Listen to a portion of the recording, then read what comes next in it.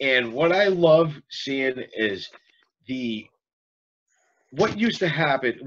Like, Democrats will do the same thing about like to Trump that the Yeah. Republicans did to Obama. Yeah. And then the Republicans will complain like, "What? Nobody ever picked on Obama like this. What? Are you out of your fucking mind? I saw you driving around with the fucking 'Does this ass make my truck look big' sticker on it for fucking for 3 years, right?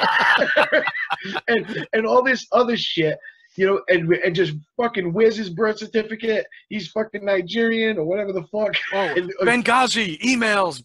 Yeah, Emails. yeah. Oh my God.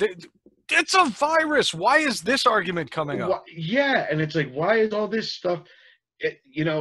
Whatever at this point. Let's hear let it go. the most extreme ends of both sides. Those are the only allowed. And extreme anything is bad. There's assholes on every side of the aisle. And I didn't say both. I said every, because if there's ever been a case for needing more than two parties in this country, it's the last 4 fucking years. Oh, absolutely. We need 5 parties. Forget 3. We need 5. Yeah, it's ridiculous because the two-party system destroys everything. Because